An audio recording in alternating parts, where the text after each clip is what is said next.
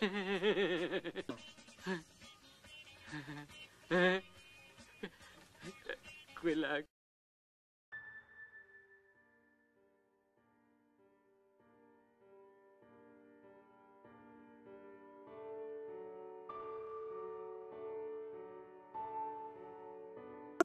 Hello everybody and welcome back to another episode of the 31 Nights of Halloween Horror! The Perverts Have Spoken. Alright! Yes! Episode number 22. That's right. Coming off of last night's episode of the brilliant, yet very, very serious and dark House on the Edge of the Park. I thought, you know what? Let's lighten it up. And what better way to lighten things up than to watch a cheesy 80s bad horror movie? Well, I mean, it's not bad as in like, it's totally unwatchable. It's just bad because it's bad, but it's good bad. It's fun bad. It is the movie Bloody Birthday. Yes, there isn't any really awesome gore effects. Yeah, sure, it's violent, but it's not really like super bloody. The acting is cheesy, the plot is somewhat ridiculous, but yet it's got all of that wonderful stuff that you just love from 80s horror movies. So what is it about? Well, I'm glad you asked. So, during a total solar eclipse, 3 children are born, and because of this, they're all psychopaths. Yeah, right.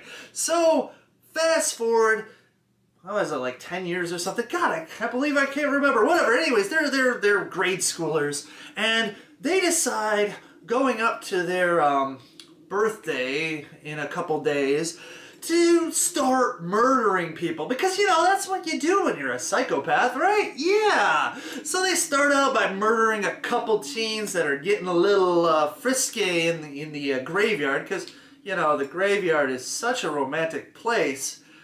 I mean, I do all my heavy petting at the graveyard. I don't have a girlfriend. Does that mean I'm a necro? I'll just edit that out in the post-production part. I'm just kidding, people. Or am I? I am, right? Yeah. Anyways, enough joking aside. So, of course, the sheriff, who is the father of one of the children, starts thinking that there's a maniac on the loose. And, well, they decide to set up a little trap for him. Well, they set up a little skateboard so that he would trip going down the stairs and injure himself horribly. But he maneuvers around the skateboard because, you know, he's not a fucking moron. Stupid fucking kids. So they decide to just clobber him with a baseball bat. And that's basically the movie, is these kids are just murdering people. And a neighbor boy who kind of suspects they're at least one of the boys not being too on the up and up, becomes kind of the target of their vengeance, I guess, in some ways. So you kind of have that dynamic of the little boy, and you know, you think, oh, the adults are never going to believe him, but you know, that never really comes into play. In fact, his older sister begins to suspect some things, and the kids develop a maniacal plan to discredit her, which I thought was actually pretty brilliant. It's like birthday cake and ant poison and, like, you know, red herrings. It's really a fun movie. I mean, just the concept of like a group of little kids just going around murdering people and then trying to cover it up, which means more murder, right? Oh, the school teacher won't give anyone like a reprieve of their homework for the birthday party? Well, she's gonna have to die, right? Oh my goodness, it's just schlocky, cheesy, like I said, there's no real gore effects that they do. I mean, like when the girl gets shot in the face or the eye with an arrow, you know, he's just holding it there. You don't really see, like, you know, they just probably have her close her eye and they just put a bunch of stage blood. So, you know, it's not like overly gory, but it's violent and it's fun. That's the thing. It's fun. I'm watching this and I'm just going like, oh my God, really? I mean, I'm sure this is not the first movie that's had murderous kids, but maybe it's one of the most fun. I don't know. Maybe the children's kind of fun. I don't know. I haven't actually seen that one. I've been wanting to, but I haven't. And I know that there's that new one that just came out about, what is it called? Cooties? Where you got the zombie apocalypse, but they're kids. And of course, Village of the Damned, you know, classic, but they're more like, you know, psychic, cause people to commit suicide. But to have the kids do the dirty work, and honestly, for a slasher film, they do it smart because, you know, these kids aren't going to be strong enough to, like, take on adults. So, you know, besides, so they don't really, you know, overpower people and use, like, knives as much as they just get daddy's gun and shoot people with it, which is effective and is an equalizer when you're, you know, this tall and you could easily get thrown across the room by an adult. So, yeah, in a way, it's kind of like, that thought just passed me. I don't know. I was gonna say something like Summer of Sam because, you know, he's the 44 caliber killer or whatever.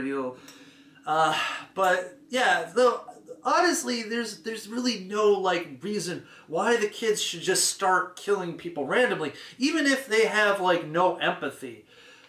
Unless we find out that those two people who are canoodling in the graveyard, you don't know what that means, just look it up, whatever.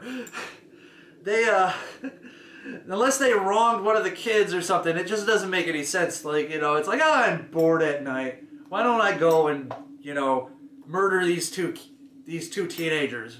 I mean, that's not necessarily psychopathic. That's just evil. I mean, whatever. I guess, you know, when you're a kid and you're bored, you'll do anything for fun. But there you have it. That's the thing is, this movie is fun. You know it's not serious. It's ridiculous. The premise of 3 sociopathic kids, they're not going to start murdering humans until they're at least teenagers. You know that's how it goes. You know, you start with the kittens and then you graduate to the more, I guess, heavy stuff. Right? Right? I hope. Well, I mean, I hope that, like, that doesn't happen at all. But anyways, so in the end, the movie itself, pretty average, so I'm giving it a 2.5 out of 5 on the overall impression scale. But on my enjoyment factor, I'm giving it a 4 because it's ridiculous, but it's fun to watch. And yes, there is some titty going on. There's actually a rather lengthy topless scene where, get this, the little girl, so it's 2 boys and 1 girl, she's charges kids money to peep on her older sister changing. I mean, I gotta give her credit for, you know, having keen business sense and knowing about, you know, demand and everything like that, but still, that's stupid, man, that's crazy! Crazy!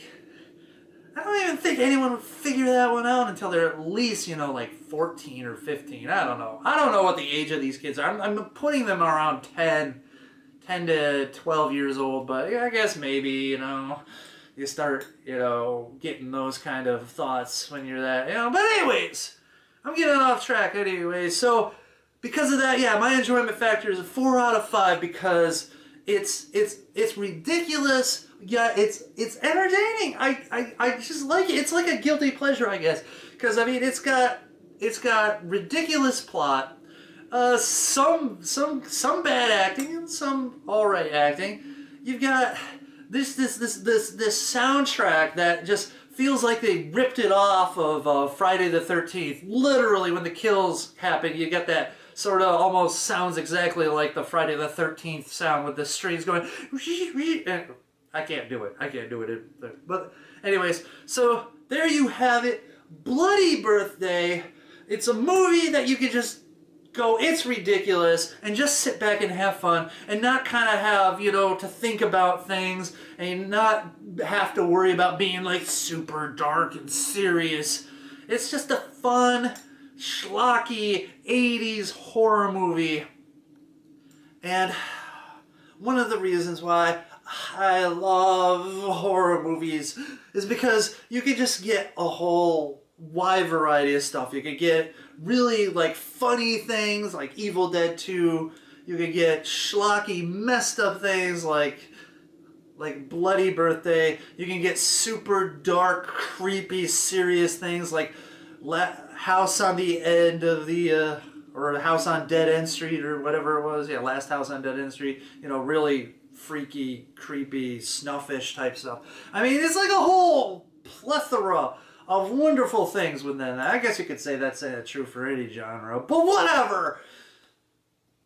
Whatever. This one's based around killing things.